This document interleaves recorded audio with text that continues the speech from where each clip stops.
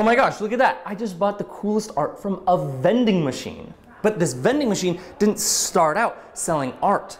Actually, it sold cigarettes. It's called the Artomat. It's the most retro name that's trying to sound futuristic. It's located at St. Kate the Arts Hotel in Milwaukee. So much more than a vending machine. It's an art experience, but it's also an art object in itself. For just $5, you can get a painting, jewelry, statue, print, and so much more.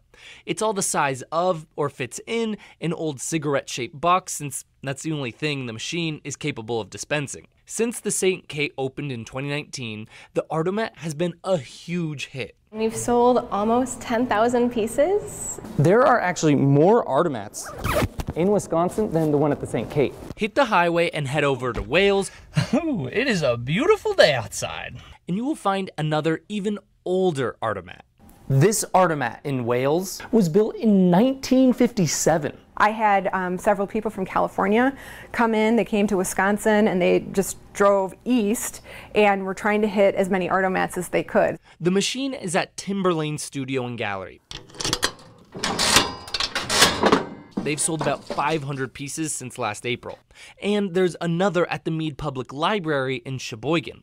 In fact, there are more than 100 Artomats across the world. The first one was built by Clark Whittington in 1997. He refurbished an old cigarette vending machine in North Carolina after those became illegal, and it turned out to be a hit. Today, all the art inside the machines is supplied by different artists from around the world. To lease an Artomat, it costs a few $1,000s, or special arrangements can be made depending on the circumstances.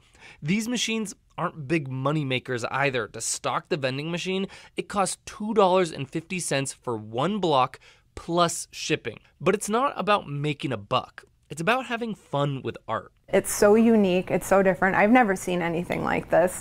The Artomat just makes art accessible. You can just walk into the hotel, the studio, or the library, and for $5, you can become an art collector, and I think that's pretty cool.